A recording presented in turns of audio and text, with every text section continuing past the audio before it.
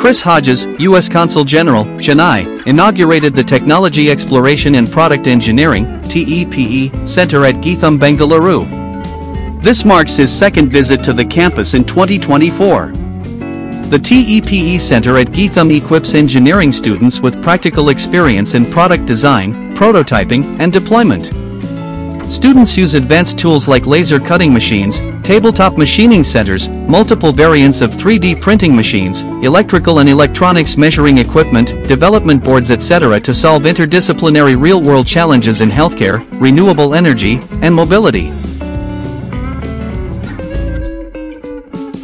What is existing on the campus?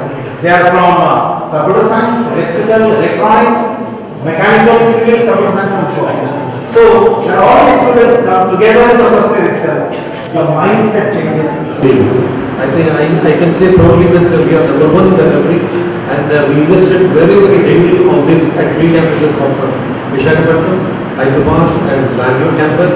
I am very sure, without any doubt, that students joining GITAM will have tremendous value added to themselves through this, because it is going to be the stepping stone for their future. And when India has taken up the access of becoming the third largest economy in the world. Right, good, great. It's great to be back at GITAM.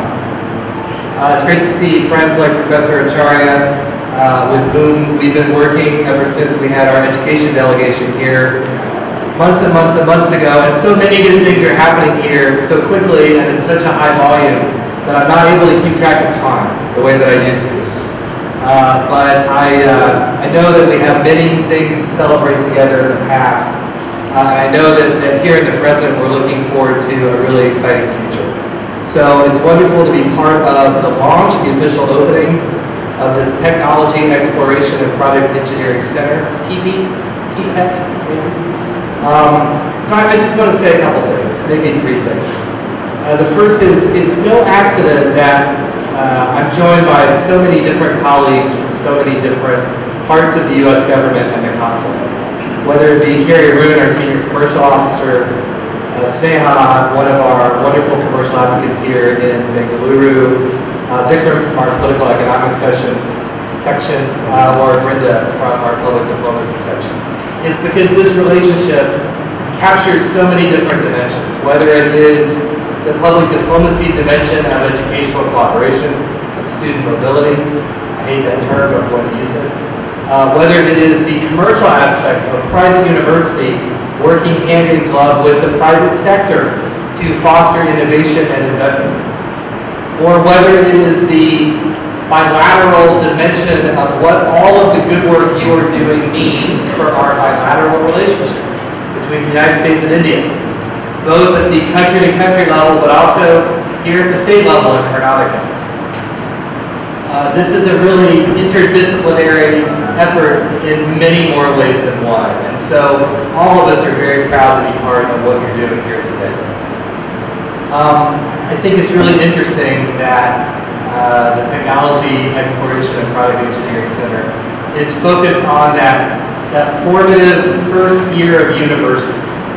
And it encourages me to harken back across an increasingly large chasm of time to my own first year at university, where I remember a couple of things. One is how hard it was to get up at 7 in the morning, 5 days a week, to go to my calculus class. Something I mostly did over the course of that first year. But also how overwhelming it was to be on my own in that first year of my education, high school behind me, parents behind me, although my parents would often stop by and check in, and trying to figure out what the way forward was going to be. What did my path look like? What did my career look like? And at the same time, having to take all of the core classes that people are required to take as part of any university experience. That was calculus, biology, I managed to avoid physics, but a lot of other classes.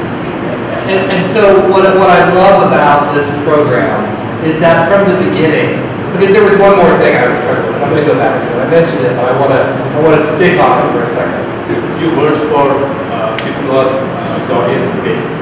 First of all, I was deeply touched by what Christopher mentioned, that he has brought not only himself but the entire important people from US Consulate. That means a lot to us as GITAMites. I met him and his wonderful colleagues. The officialdom has fallen down.